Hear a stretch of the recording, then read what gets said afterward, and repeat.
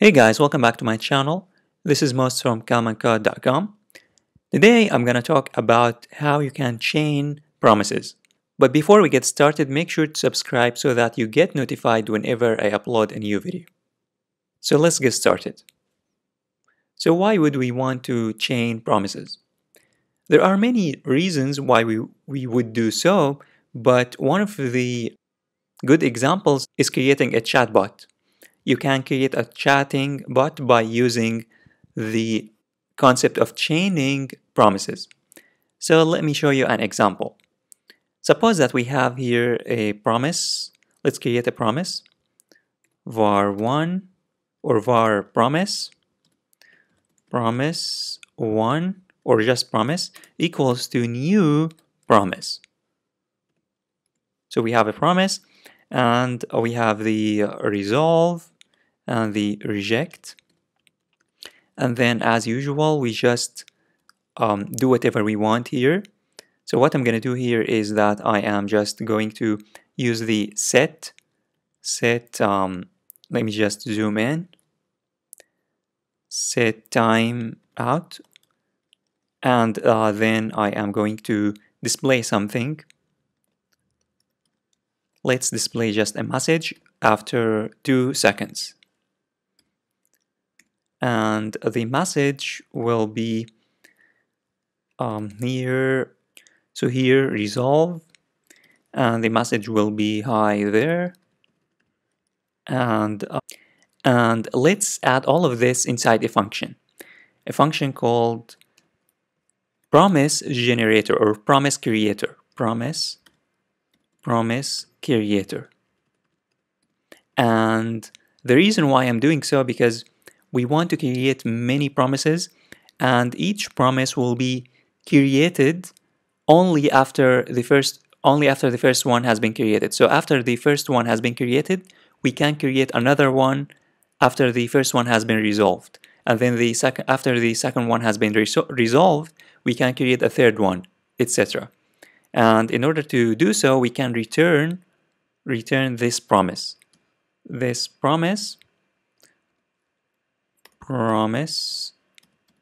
Promise here, and after we return it, we can resolve it. We can use then to call another promise, to create another promise.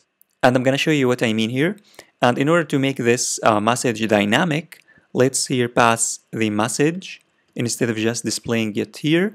So here we can pass the message. And now let's call the promise creator, and also let's pass a message here, hi there. And then let's use then, and the value that we are going to get, we want to display it using the console log. So here, console log, and we pass the result. If I save and run, as you can see, after 2 seconds, it's going to display hi there. But this is not very useful. It will only be created one. What if we want to create a chatting bot? We want to wait for the customer to type something, and then after a specific amount of time, we want to reply to what he or she has typed. So in order to do that, we can use the concept of chaining promises. What I mean by chaining promises is that after we get the promise, we can create another promise from inside. So here from inside, we can create another promise by calling the same function again. Promise creator, and we pass the message that we want. Hi there,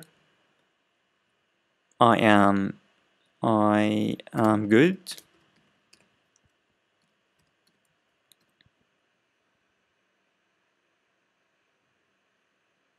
And then, as you can see, this promise creator obviously is going to return a promise.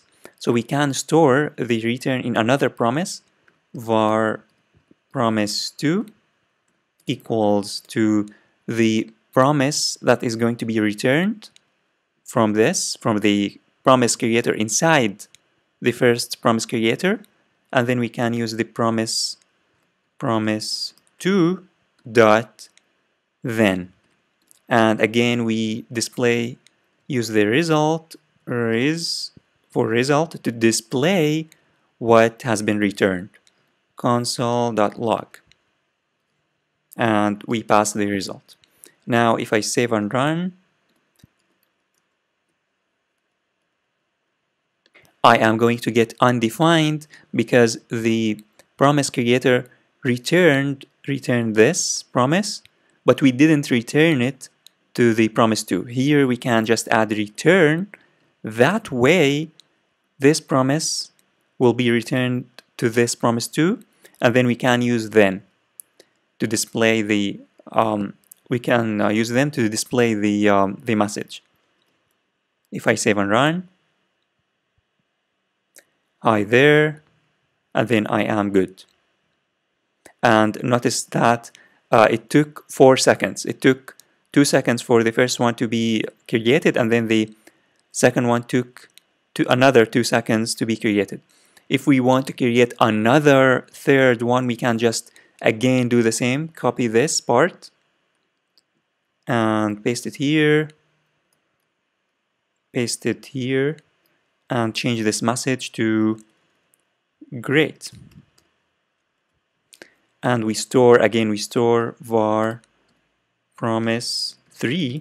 We store it in another promise, and we use the promise 3 dot then we repeat the process.